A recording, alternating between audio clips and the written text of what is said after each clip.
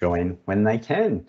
So hello everyone, good afternoon, and thanks for joining us today. This is our second interactive webinar in our series, How to Build a Successful Allied Health Practice. So today's session will review the financial management aspects of the practice and why the general accepted accounting principles don't always work. So my name is Charles Broadfoot and I'm a Professional Development Officer with Hunter New England Central Coast Primary Health Network. So I'd like to begin the session today by acknowledging the First Peoples and traditional custodians of all the lands in which we are meeting on, and pay my respects to elders past, present, and those emerging. So today's session is being recorded, so just to be aware of that. And the recording and Marcus's PowerPoint slides will become available from tomorrow in our PHN's Education Library on our website.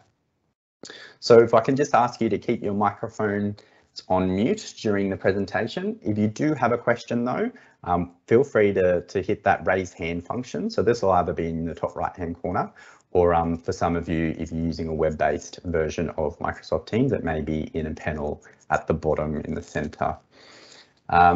So yeah, use that raise hand function and we'll invite you to unmute and ask your question.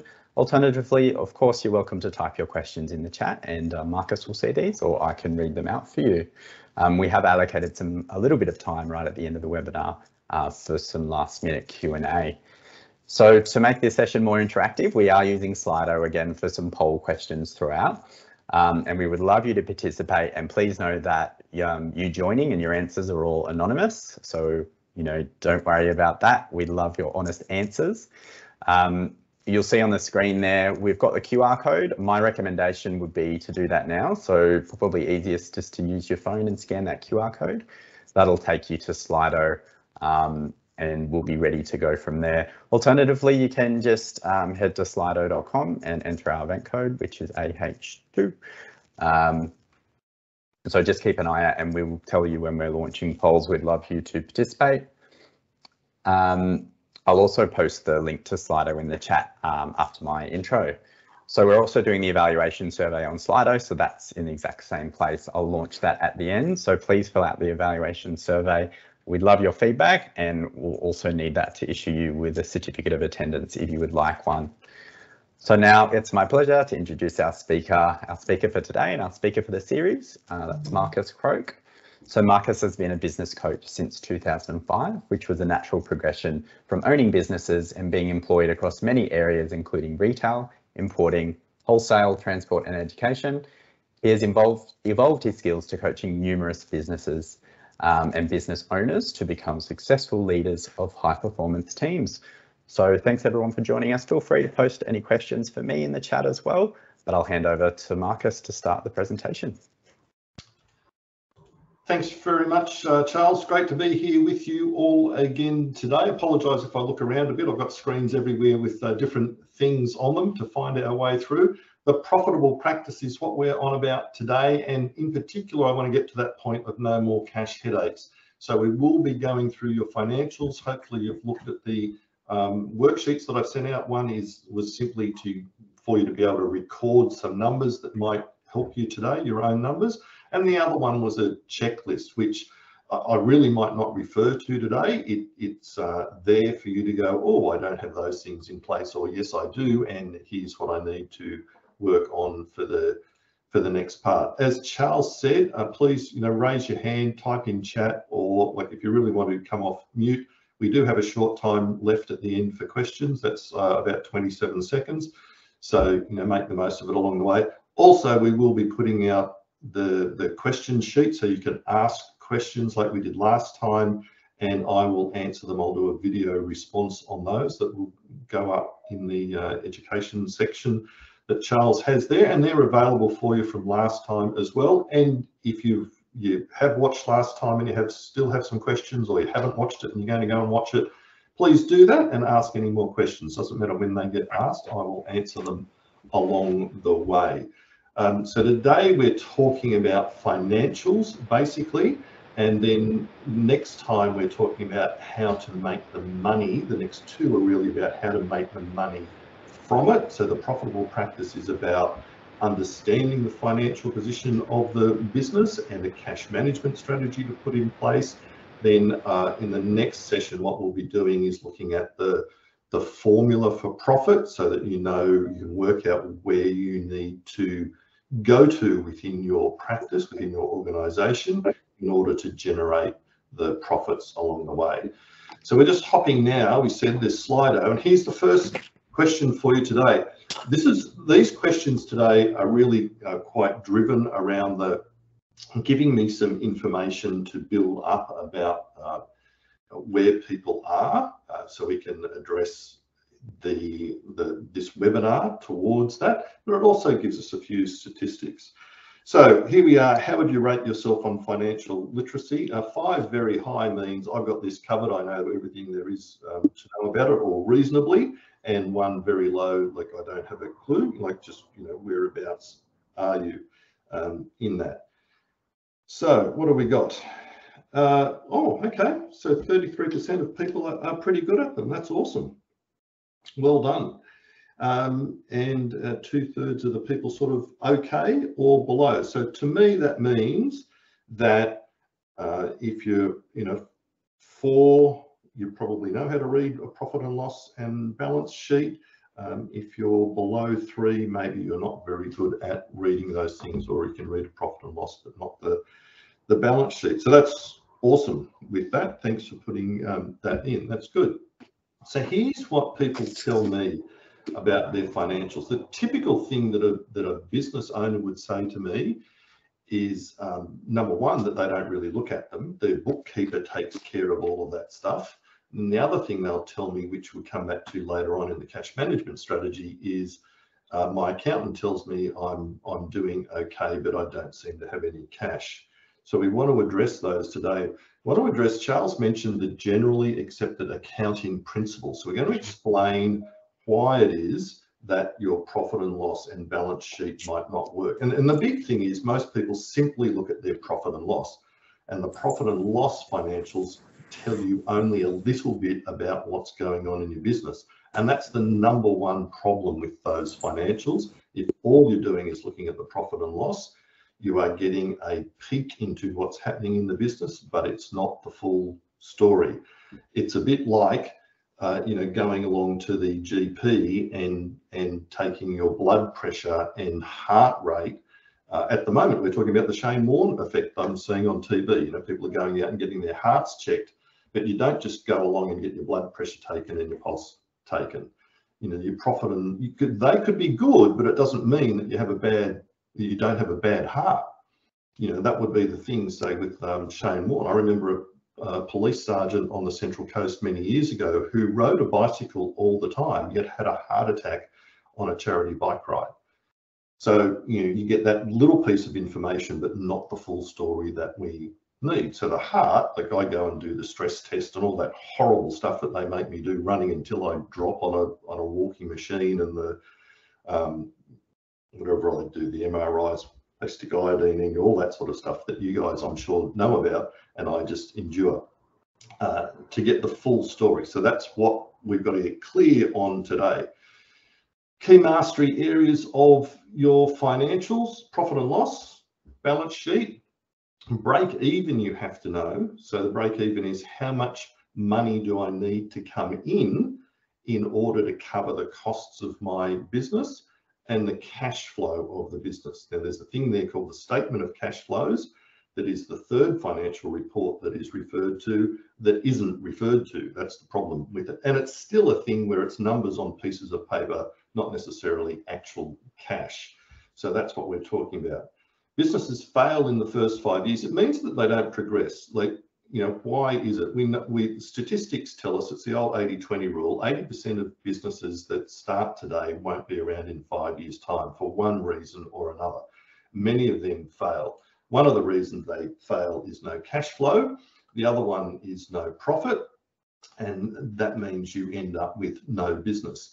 Now you can have profits, apparent profits, because they're on the piece of paper, without cash flow. You can have cash flow without making a profit. It really concerns me at the moment, looking particularly at trades businesses that have been very busy throughout COVID, and they get busier and busier and busier. They actually get the cash coming in, but they're not necessarily being profitable. It's just that they're getting more and more cash. They're not having leftover money.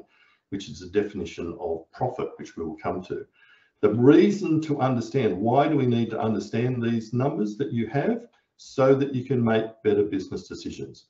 So again, if all you're doing is looking at the profit and loss or not looking at it at all, then you're not getting the information that you need to make the best business decisions. Think of your patients and think of, if you only got 20% of the information from them, would that be enough to actually give them the the best diagnosis, the best prognosis, the best plan in order for them to become healthy? You need the information that you need to make those decisions, not just part of it. So today, we're going to learn quickly about the profit and loss. We're going to learn about the balance sheet. So we're not doing an accounting course today. We can't do that. Accountants go to university for 4 years, and then they do CPA study, and then they do masters and all sorts of things to become excellent at these things. And there's a difference between tax accounting, management accounting. We tend to lump accountants into that one group because most of what we see are tax accountants. A buddy of mine who also, he's a management accounting, so he can't tell you about tax accounting. He did it at uni, not his specialty area management accounting. So very, very different things. How to work out your break-even point, which is really crucial, that you know how much money you need to be bringing in every day, every week, every month in order to make the business work. And it must work. If we go back to the purpose of your business, the purpose of your organization, your practice, that it must be producing enough money to keep you in business so you can provide the service that you need. Then we're going to get onto the cash management strategy that I believe will transform your business and your life. I certainly use it in my life as well as my business. So here's the next question for you on Slido. How often do you review your financials?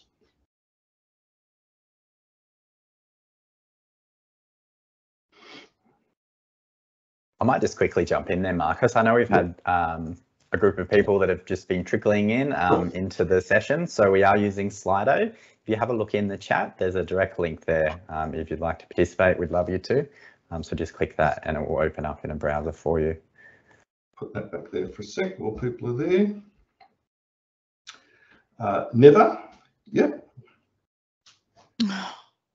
For tax, yeah, okay. Monthly. Yeah, right. So what we're going to do in the cash management will also allow you a way to be checking on your financials without having to dive into accounting software or have it explained to you, okay? They're really important. At the end of the day, every organisation requires money to function. That's the society that we live in. So a not-for-profit still requires money. Wherever it happens to come from, it still requires money. A profitable, a commercial enterprise still requires money. So we've got to get into it. More than monthly is awesome. If you're in retail, you'd be checking that every day. Places like KFC and McDonald's, they'd be able to tell you what was going on hour to hour. That's how they plan staffing and all those sorts of things that happen there. Okay, so it is really important that you know what's happening in your numbers all the time. And the numbers, again, this is like, later on we'll talk about prems and proms in the next sessions. It is getting that information from your patient that tells you how they're tracking along the place. So we're measuring what's going on in the business, and one of those ways is the financial status of the business. So really important that we get a way of doing that. And again, our cash management strategy will help you do that. So some things to consider. Your books are up to date. So nowadays, everything's in your accounting software and reconciled each month. Highly suggest that that's an external person that does that knows how to use it. Accounting software is really, really easy to use nowadays. And it's like giving me an old manual stethoscope and or blood pressure monitor, sorry, and asking me to use it. I might think that it's easy to use, but it's not. Maybe it's more appropriate to say one of the new modern ones like I've got here, because I have high blood pressure and I put it on and it tells me readings. It's easy to use, doesn't mean that I'm good at it. Okay, that's the problem with accounting software nowadays. Review your financials on a monthly basis, minimum. A lot of people do 4 weeks. So in your accounting software, you can actually set it to 13 months, 13 4-week systems. Have a system for keeping yourself on track. This Thursday, I'm running a day with my clients, and our focus is time, how to keep themselves on track with the different things they do, how to establish a diary to make that work. And have your advisor check your numbers.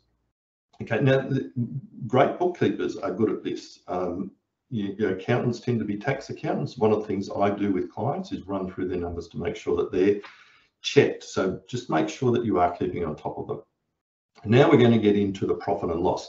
So I did send out, and you might have it there, this form here, which was simply to take information from your own profit and loss, which you could fill in from your accounting software, to write down what's your income or sales. Now, we know in many industries, people don't like to talk about sales, and health and allied health is one of those.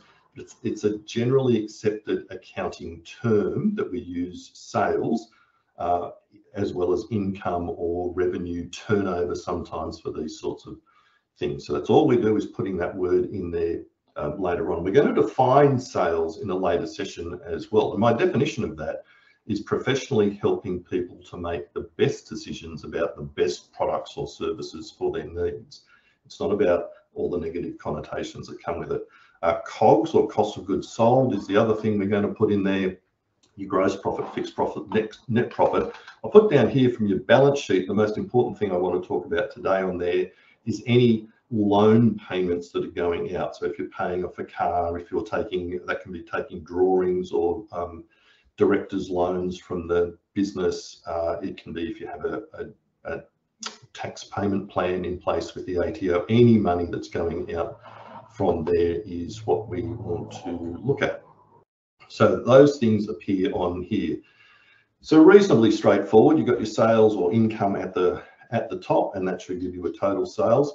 This is using widgets. I know you don't sell widgets. It's just replacing it, saying there's not necessarily just one line.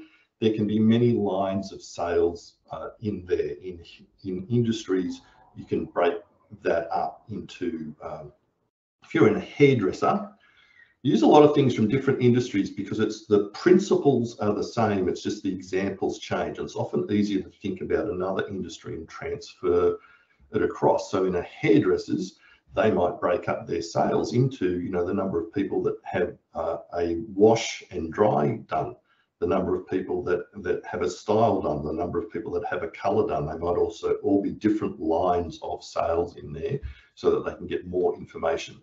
Then their cost of sales is and it's coming up on a slide, so there'll be a definition. And again, you know, Charles has this as a PDF that will be available for you later on. And of course, you can always contact me for more information. Where they then break up. So if I sell a red widget, I want to know how much it cost me to produce. The easiest way of looking at that is what are the materials that went into it, and are there subcontractors involved? So if we use that hairdresser idea, again, sometimes what they do is, particularly in America, they actually sell the chair or rent the chair. Happens a bit in Australia. That could be done on a per haircut basis. You get a certain amount. A builder would have a subcontractor come in, and then, you know, what's the materials? In hairdressing, it might be shampoo that we've used or the dyes that we've used. We want to run them through the cost of sales because it's happened. We've only used it because because it's part of the sale that we've made. Okay, so gross profit. So once we've got the sales and income, just the money that's come into the business, then we take out whatever we've used for materials and subcontractors. If you have casual workers come in, that could be that goes on there. Often cleaning is a great example there, where they use lots and lots of casual staff. So that would fit in there. The expense only happens because the sale has taken place. Again, you can get much more complicated than that with this. We're trying to avoid that at the moment. That leaves your gross profit, the money left over after paying for materials and subcontractors. And then we have the fixed expenses. Now, financials, profit and loss can be set up in different ways. In management accounting, that cost of goods and the income lines are far more detailed. They want to know every cost that goes into every line of income that comes in, so far more detailed. Typically what we do in smaller organisations And a small organisation in Australia, we have a different view to, say, the rest of the world. If you have 100 employees in the United States, you're still a small business over there. So the fixed expenses, if we just think of it pretty simply as they happen whether we make a sale or not. If you've got rent on a premises, landlord doesn't care whether you've made a sale, you're paying the rent. Electricity, whilst it might vary a little bit, it's going to happen whether you make a sale or not. It's not directly linked to the sale so much. So they can vary, but they're just happening whether you've made that sale or not. And then down the bottom, you have that magical number, the net profit. So after I've brought in my money, I've paid out all of my expenses, I'm left with my net profit. So what are some of the problems with the profit and loss? Because that's really straightforward. It's perfectly logical. It's just maths, isn't it? I've just got some numbers on there and I work out the maths. Here's the problem. Number one, your profit and loss is taxable income and tax deductible expenses. And there's no GST on here. So it's exempt. It doesn't include GST because GST should really take care of itself. So you don't have those figures on there at the moment. When you're printing out your profit and loss, you have to be aware of, am I on a cash basis, which means it's actual money that's come in and actual money that I've spent, or an accrual basis, which is used, accountants tend to use for tax and goes more towards managing the business, which is, tells me I've issued invoices this month for something, whether or not I've got paid, I'll get taxed on that. Or I've received invoices to make payments, whether I've paid them or not, it's now a tax deductible expense. So you've got to check in on that.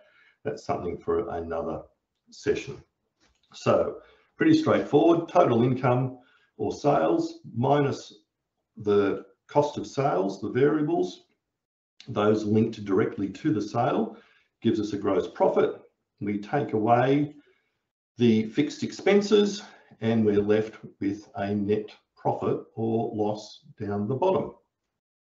Just to go over what cost of goods or cost of sales is again.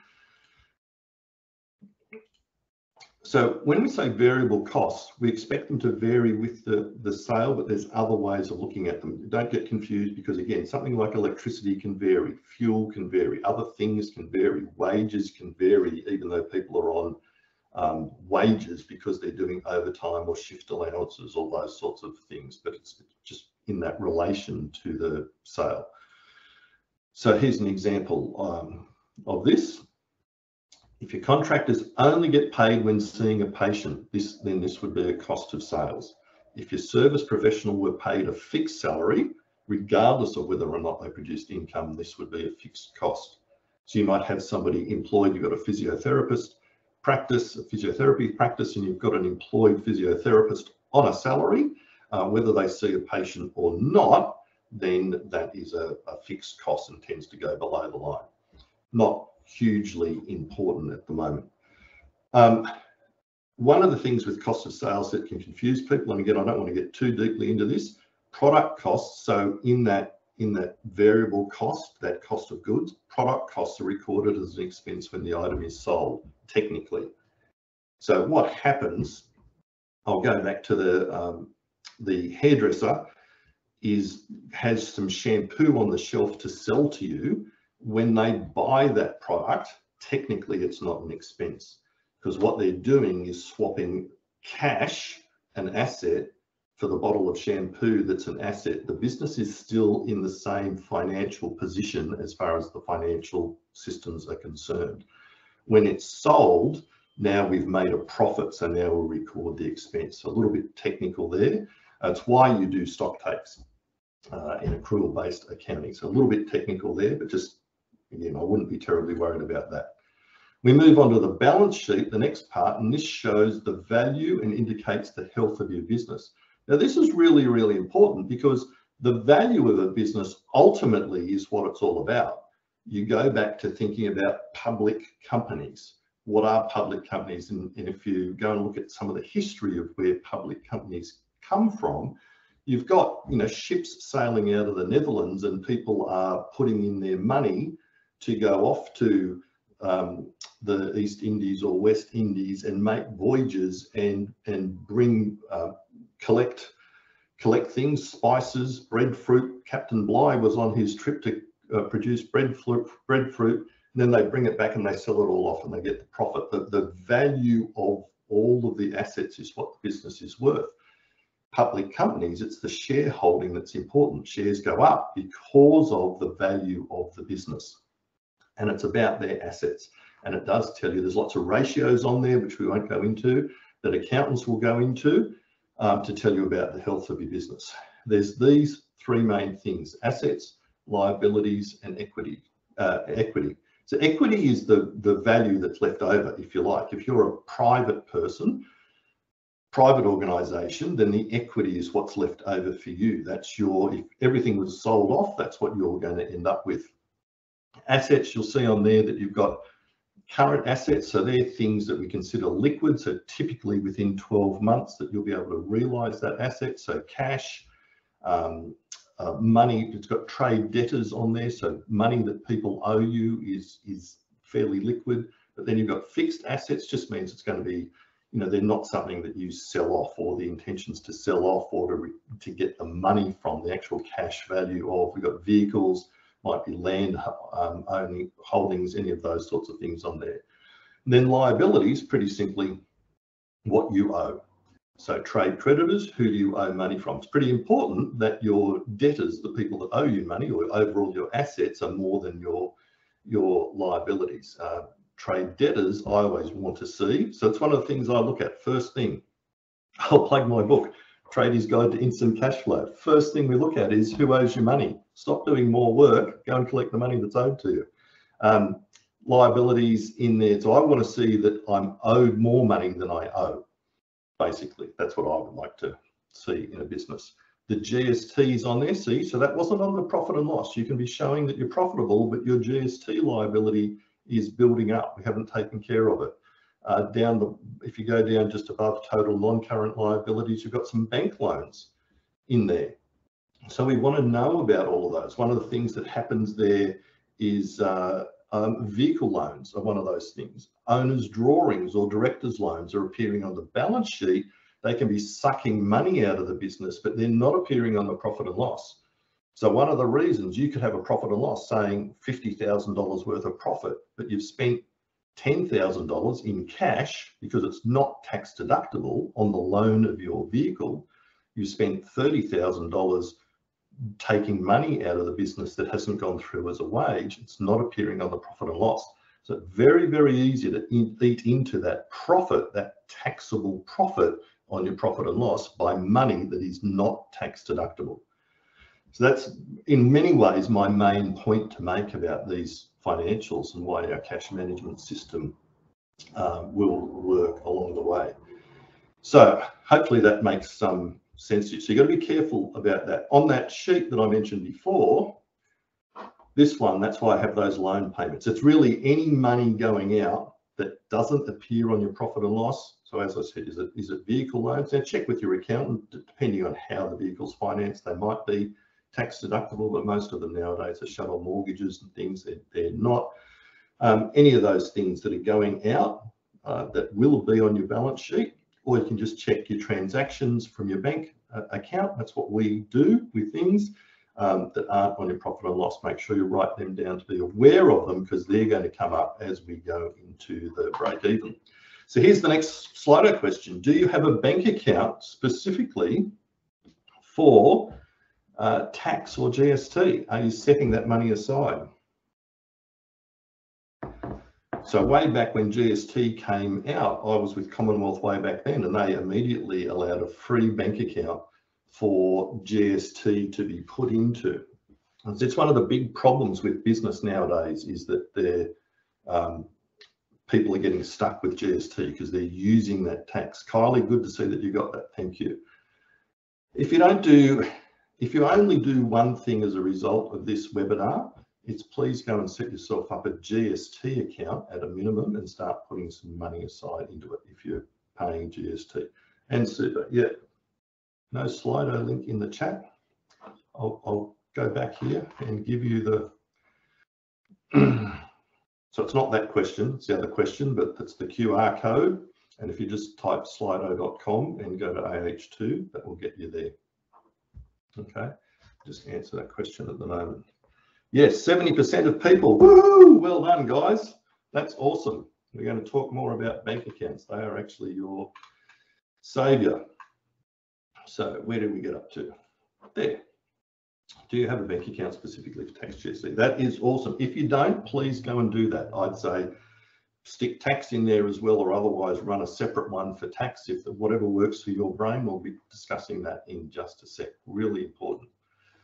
Again, just covering off on that. Assets, what you own. Liabilities, what you owe. Equity is the, oh, you can't see it on there, outcome. Sorry, I haven't done the change of colour there very well. Equity is the outcome. And ultimately, that's what the business is worth.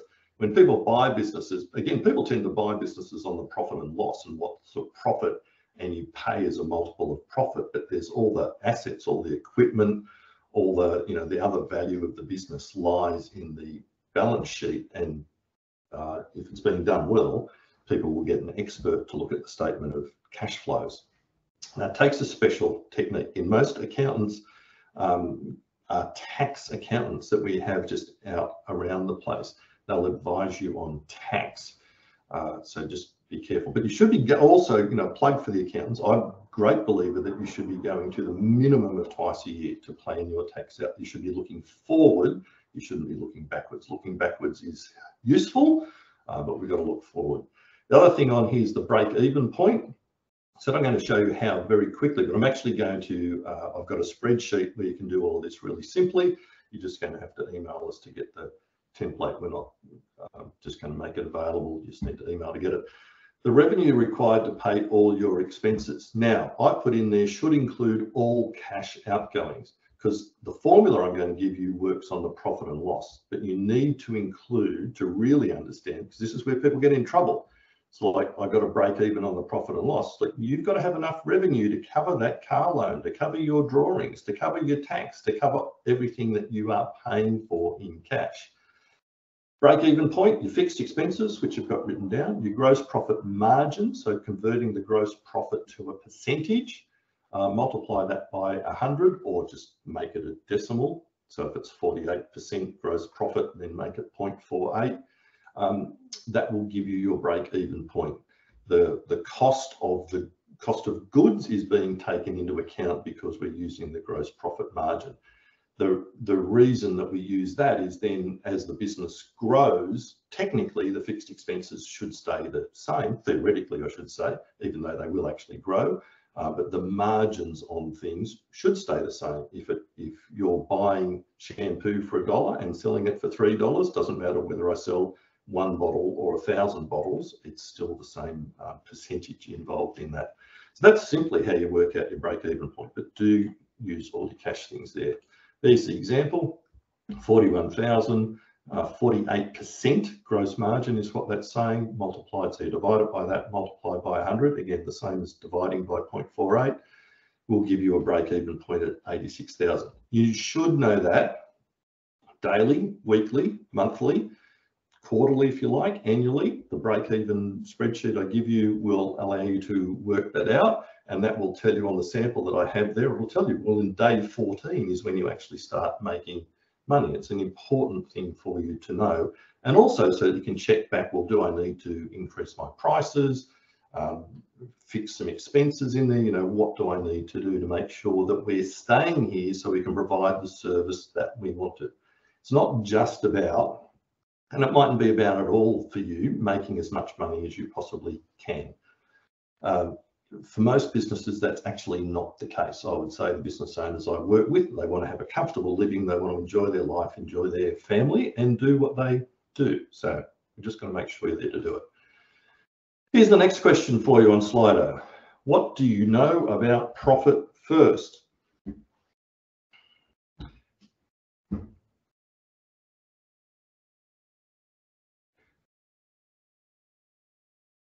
So I'm putting in, I work with a profit first professional, so we'll see if anyone else. Oh, what's that? 67%. Work with a profit first professional, that might still just be me. I wonder if anyone else does. Heard of it?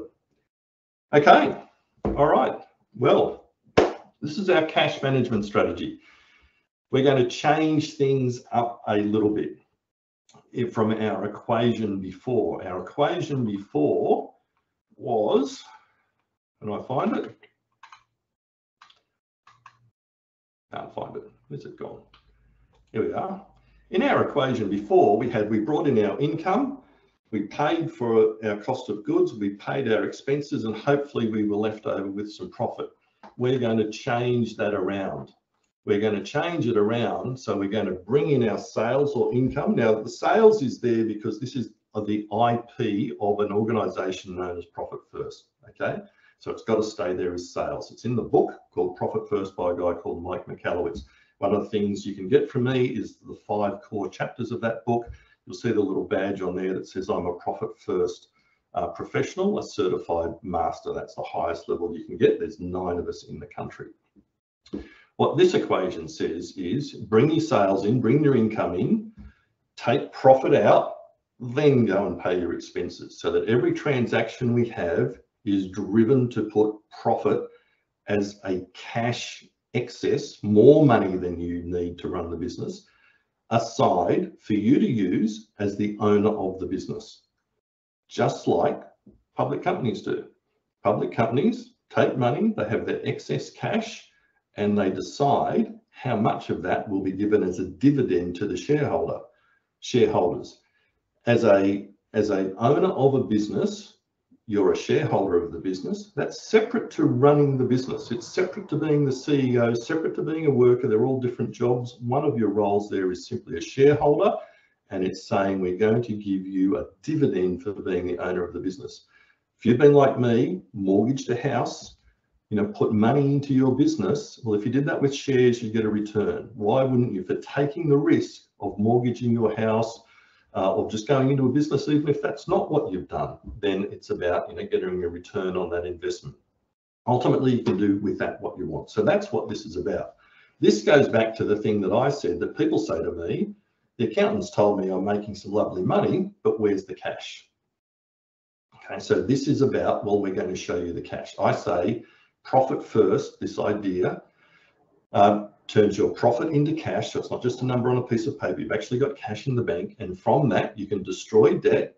And then once you've gotten rid of debt, you can invest for the future. Okay.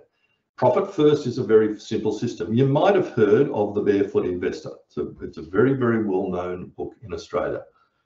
I found in my years growing up that the best thing I did to maintain my cash flow for myself was to make small payments on things along the way.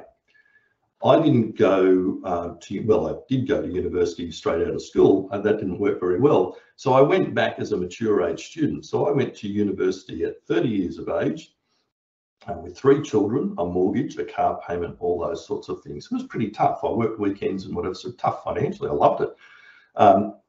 But it meant things like electricity. In those days, we had this stuff called cash. Some of you might have come across it. And I would get $20 and I'd go to the electricity, because we had an actual office out at East Tupley on the Central Coast, and I'd go in there on a Friday afternoon and I'd pay $20 onto my electricity account. So I didn't get this big bill. In the old days, when I first got paid, my first job was KFC, and I got paid in cash in a little yellow packet, about $7.24 for 15 hours of work or something. Back then, you got your money in cash. As I got older, that grew a little bit bigger. When I was driving trucks, it was a couple of $100s a week. The idea, it's the old envelope system in my book, like for my book again, I call it the Kelly cash flow system, because it was taught to me by a friend's father, which was simply, when the cash comes in, have an envelope for your rent, have an envelope for your groceries, have an envelope for your electricity. You take a little bit of money out and put it in the envelopes. Profit First is, in its simplest sense, just doing that for business. So personally, what do? I've got a GST account. I've got a separate tax account. I've got a motor vehicle account, because we run 3 vehicles through the business. I have the first person who gets paid every week is my wife. So that money goes off. That's part of, then we have the household expenses. So I have different bank accounts set up instead of envelopes nowadays. in order for the money to be put into, and we do that according to percentages about how much we need, the money just gets put into those bank accounts every Monday. So for instance, when the loan payment, every vehicle I have has a loan payment on it, comes up, I'm not looking at a big bank account saying, oh, is there the money there for that loan account this week? No, it's just there because quite simply what I've done is work out the cost of those vehicles over a year, divided it up into 52 payments, and then just every week I put that percentage of an income or that amount of money into a bank account so that it's there. That includes maintenance and things. We're not having to look at that big bank account and juggle it to decide whether or not money's going to be there. So that's the very simplest view of what we're going to talk about right now. Profit first. I'm going to do this pretty quickly to tell you about why it works, how it works, and why it works, as opposed to doing things on spreadsheets and just trying to juggle it in your bank account. What I find most people do nowadays is they keep looking on their phone at their bank account to see if there's money there, or they go online to see if there's money there. But what I can do is look at my bank, and with my different bank accounts there, I can go, oh yeah, there's money there for the vehicle account. How much is in my operating expenses account? Cool. I run a thing called a client account, client care account, and one of my employees, her title is client concierge, or as she calls herself, magic elf. She's my magic elf, and money goes into there. A percentage of our revenue goes into there to look after clients. Like I've got my client day on Thursday, and that's paid for out of that account. I don't have to worry about it. You know, that runs Christmas parties, gifts, all sorts of things for clients along the way. And the big thing with Profit First is we end up with profit in an account that's in excess to the money we need to operate the business, and everything about the business is reverse engineered to make that profit. We decide what percentage profit we want, we reverse engineer the business to make that happen. Okay, very straightforward. My daughter got married last year. We set up an account, so I used it personally as well. We set up an account for that, and part of the money coming in just went into an account so that there was no stress about paying for her wedding. So let's get into it and have a look at it. How do you be fit? Interestingly, Profit First, the psychology and behavior behind it came from the health industry. Mike Michalowicz, the author of the book, was at a conference and listened to somebody speak and went, you know what? That's exactly what I need to make sense of how Profit First works and why it works, the psychology and behavior. And this is about, the financial statements are about logic. Profit First is about behavior. It's all about just making behaviors work. So this is the order we're going to go in: plates, veggies, temptation, frequency. What does that mean? Small plates. Very quickly over the years, our plate size has increased the diameter by something like 25%, which means our surface area is about 50% greater. If you do the maths, I'd have to do the maths again on that.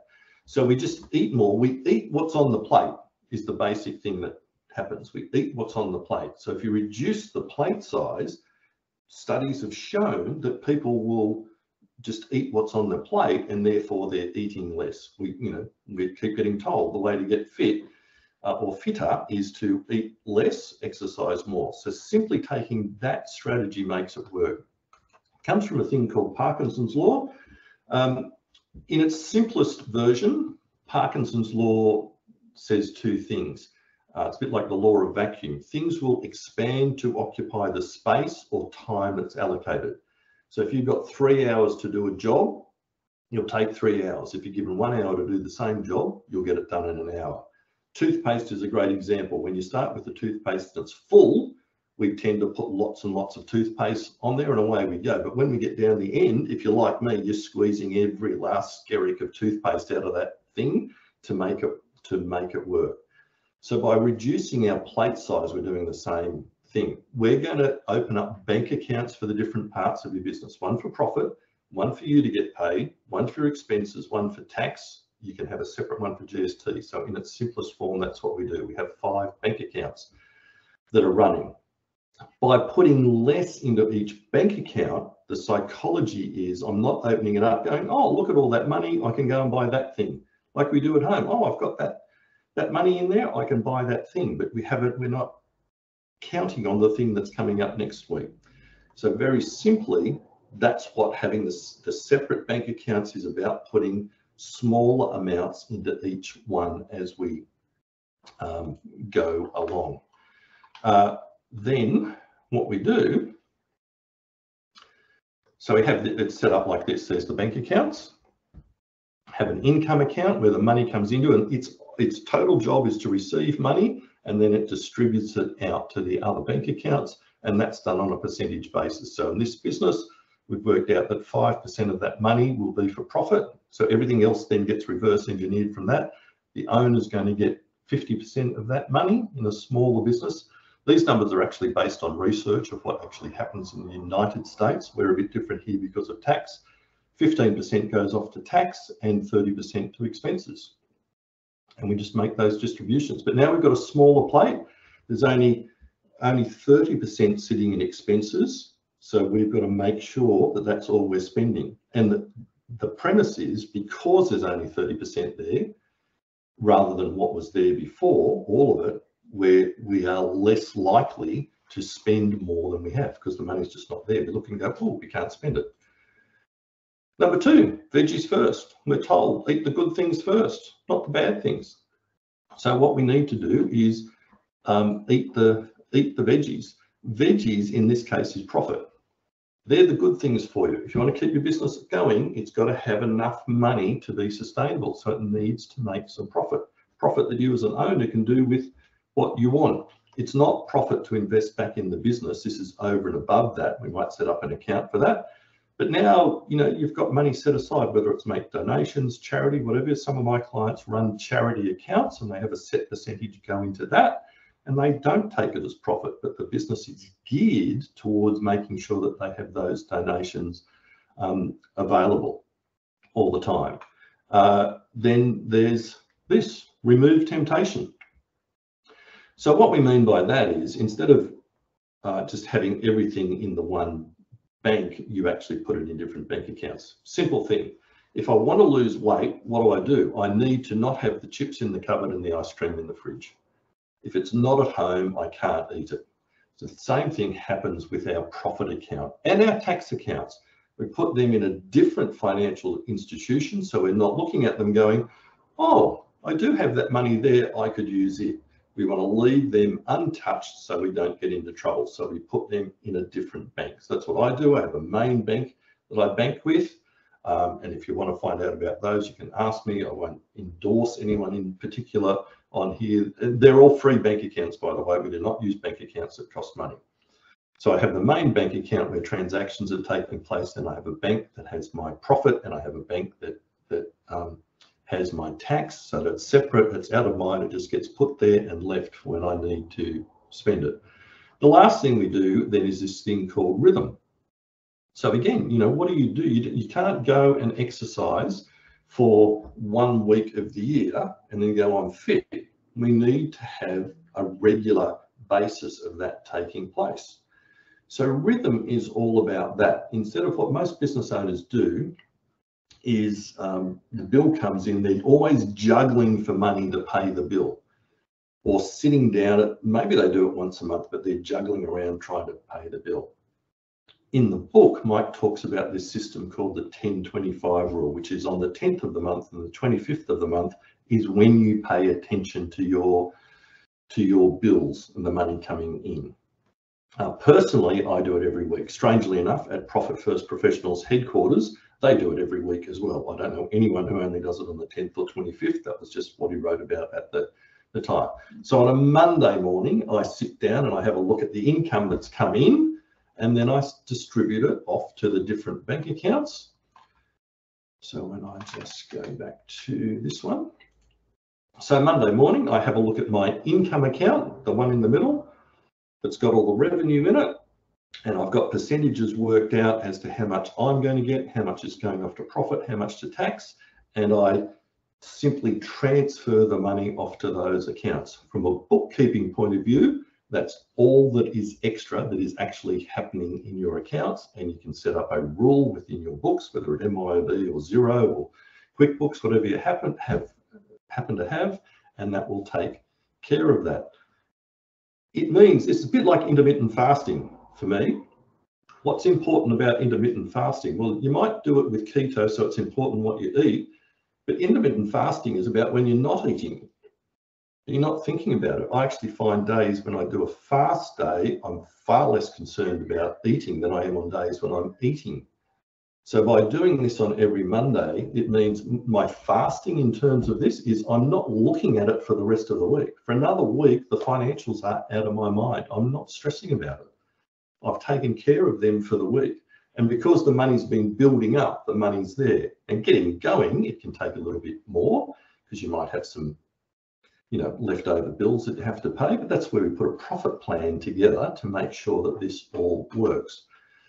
So again, going through that pretty quickly at the moment to give you the idea of what happens.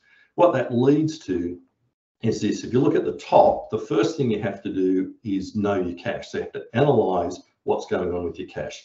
How much am I spending on expenses? How much on cost of goods? How much on tax? How much on GST? How much do I need to take out? You need to work out what those percentages are.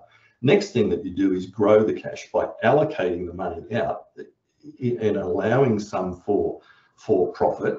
We'll probably start by actually looking at your expenses and seeing what you can get rid of. A lot of the time, because this is what happens with when it's all in the one bank account, we just spend some money that we don't really need to spend. We can get rid of it. Just like if I'm going on a diet, guess what? I probably don't need to have that pack of chips or bag of lollies. I can just get rid of it. There's typically money there. I always say to people, you show me $1 million business, I'll find you $50,000 like that. With Profit First, what I was able to do was say, well, you know what, you show me your business, I'll show you how to make profit, how to actually have cash profit set aside whilst taking care of everything else in your business without any stress at all. I can guarantee that that's going to happen if you do what we say. So analyze your cash, know what it is, grow your cash by allocating it out, including off to profit. Then you accumulate that, and then you work on more cash. So once we've done that for a cycle, we put in some extra strategies to see how we're going to improve it, and then we measure it, just like you do when you're working with the patient, where you work out what's going on with them, you come up with an initial strategy, you work on that, they come back and see you, you redetermine what the next strategy is going to be to move them forward in their progress with their health. And then what we do, once we've got that more cash, then you take some cash out and you repeat the cycle over and over again. Repeat, repeat, repeat. Most important thing is that you stick with it. So again, the simplest thing about Profit First, it is actually based on cash, real cash going in and out of your business. All you have to do in the simplest form is set up some bank accounts and say, I'm going to put tax away here. I'm going to put money away from me here. I'm going to put my operating expenses, so I have a smaller bank account for operating expenses down there, my cost of sales. I guarantee you it will transform your business if you do that. So, that's all from me talking at you for all of that time. What we need to do is stop and think, what are 3 lessons, 3 ideas, 3 reminders I got from going through all of that? And once we have those, what are 3 actions you're going to take to improve the financial performance, the management, the leadership within your business, whatever it happens to be? That's my question for you. They're questions for you to ask. Happy for you to put some answers in the chat. That's really important that you just stop and go, oh, what have I learned and what am I going to do about it? Knowledge is only powerful if you take some action with it. That's me, Charles. I will just show you what I've got. So you can email kcv@marcuscrowick.com.au. I'll put that back up for you again. I've got here, you've had the Financial Mastery Checklist. What's the other thing? If you want the Profit First bank allocations, I can send you that. Main thing I've got for you is this break-even analysis. I had something else somewhere. break-even analysis where you can just throw your numbers in here and it does all the calculations for you, tells you what your sales need to be, fixed cost per day, tells you how many days it's going to be until you break even as well. So that's a really useful slide. I've got something else somewhere that we'll actually get. Again, you just have to email Casey and she'll send that through. Any questions, happy for you to contact me. Yeah, that's it. Great. Thank you. So we do have 4 minutes left of our session today. So if you do have any final burning questions for Marcus, you're welcome to unmute and ask them now or type them in the chat. You've probably seen in some of the email communications I've sent out to you that we also are accepting questions outside of the webinar. So there is a form that we've created where you can submit those questions and then Marcus collates them and provides a video response. So we'll try and get that out obviously once we get a few questions together. So it'll be in the coming weeks. So what I'll do is I'll send you that link in an email this afternoon, so you have that handy. So the other thing I had, Charles, sorry, was the 5 core chapters of Profit First. As a certified Profit First professional, I'm licensed to distribute those 5 core chapters. It's a really good book. He's a really good storyteller. If you want just to read the 5 core chapters, again, email Casey and she'll send those out to you. Just put templates in the headline. She'll know what it's about and she'll send those things out to you. Great. Thanks, Marcus. So, so you'll see that I've posted the link in to Slido again in the chat.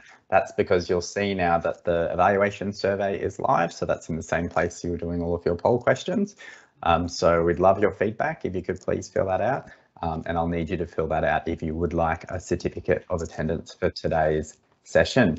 As mentioned, the session has been recorded. So if you'd like to rewatch this and also a copy of the slides, they'll be available on our website. So if you're not familiar with our education library, you just head to our homepage, which is thephn.com.au, and in the top right hand corner you'll see a tab for education. So we'll always have them all in the one place for you. Our next session, session 3, is being held on Wednesday the 27th of April. This will also be a lunch session, and then sessions 4 and sessions 5 will be in the evening. All the details are on that original flyer, so please register for those when you get a chance. I think that's all I needed to touch base with. Was there any questions in the chat before we finish up? I've seen Jody's read it and implemented it. Good on you, Jody. That's fantastic. Need any help, just give me a yell. Really important that you come back and do that, analyze and allocate and accumulate every quarter at a minimum. Today, again, a lot of information for a short session. So we've touched the surface of it. Please reach out for further explanation. I'd be very surprised if you really, got all of that. We're just making some points today. Pleasure, Kylie. Love doing these things. And Dwight, yeah, Sally, certainly plenty to work on. We've got lots of resources to help you there. If you want, just reach out and ask the question again. If you want a private response, again, you can either send it to Charles or to me if you don't want it to be a video response. A couple of them have been, I'll do them as a general one, but if you want a private response, please just reach out. That's what we're here to do. Just like you guys work on people's health, I work on businesses' health. One of the most stressful things we know in life is the finances of life, and if we can fix that. Vanessa, there is a recording. Yep, that's right. So it's in our education library as well, Vanessa. So just head to our homepage and then click on the education tab.